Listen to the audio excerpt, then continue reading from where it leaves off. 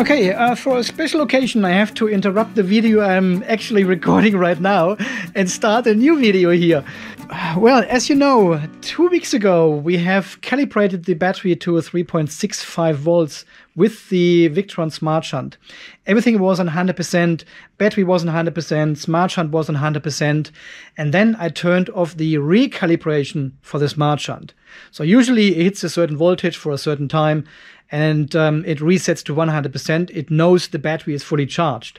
I have turned this off because I wanted to see the true state of charge of the battery. So from 100%, we went then down to all the way down to 9% with our test recently. And then I used the battery for the last 2 weeks here, charging the vehicle, having other loads, the irrigation pump and all my electrical equipment, you know, from the off-grid garage here, charging, discharging, charging, discharging, all the way through until today. Today is the first time we hit, well, the 3.45 volt, the absorption voltage again, which is 55.2, exactly, 55.2.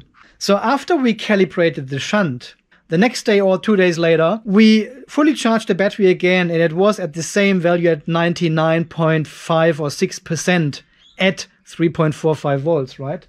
And I said, well, this is now the 99.5% we always get when we charge to this voltage. Most people said the Smart Shunt is very, very accurate. So even if you charge, discharge for a long time, the Smart Shunt will be very precise. A few people said it won't be very precise. There's always a drift. It will accumulate over time, and it will be out of sync with your battery. And I kind of expected that it will drift, of course, but by how much? That's the interesting part. And I'm currently in the Smart Shunt here. We are at 55.2 volts. Holding the voltage there, and we are still charging with 2.2 amps, but the amps are going down gradually now. So we can see from the history, it's exactly 16 days ago since we fully charged and calibrated the Smart Shunt. So in theory, it should sit on 99.3 or 4 or 5%. I can't remember actually what the actual number was at this point of time, but we are over 2% down. So the Smart Shunt shows 2% less energy than 2 weeks ago. And also it is 7.5 amps. I put this here on the screen, how many ampere hours we had actually left at the point of calibration. I think it was only, no, I need to lie, 1.5 ampere hours or so. I don't know, it was a very small amount of ampere hours, but now 7.5 ampere hours, less than 2 weeks ago. And I also want to show you the deviation here, because the balancer in the BMS is completely turned off. I have deactivated the active balancer. Of course, this is not connected anymore. We've got 44, 45 millivolt deviation here. You can see number cell is high, number 5 is low. It's not the usual 6, 7, and 8 situation anymore. It changes, which is good. But still, we have a deviation of 44 millivolts. At 3.45 volts per cell. So now after 15, 16 days, we can see we've got 45 millivolt deviation at 3.45 volts. If I would charge higher now, the deviation would even get more. I guess that's why smart people have invented balancing and recalibration for the shunt. So obviously you need to recalibrate the Smart Shunt. Nothing new, right? I just wanted to see how much drift we actually have in 16 days, about 2.5%. Well, the battery is still charging with about 2 amps. I'm not sure how long this will stay there until it goes really to zero. It should go to zero eventually when the voltage of the battery is the same as the charging voltage, right? So we are again at the very high state of charge now. We have almost fully charged the battery, but the Smart Shunt is out of sync. And we had some discussions about this under my videos in the last 2 weeks, actually, then, where people asked this question, why do these cells drift? And this is because of the internal resistance of the batteries, of the single cells. They are not the same. Even the manufacturer claims they're all matched and blah, blah, whatever. They are not. They are not. And if you push high current through them, you will have a different heat loss inside these cells. So you're losing maybe 1.5 watts at one cell and only 1.2 watts at the other cell. And over time, this all accumulates, and then you have a drift of 98. It just jumped.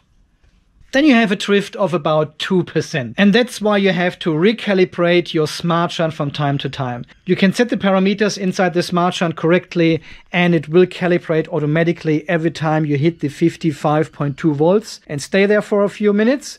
The smart shunt will realize that and say, okay, this is my 100%. From here out, I recalibrate, and then we go down for 100% again.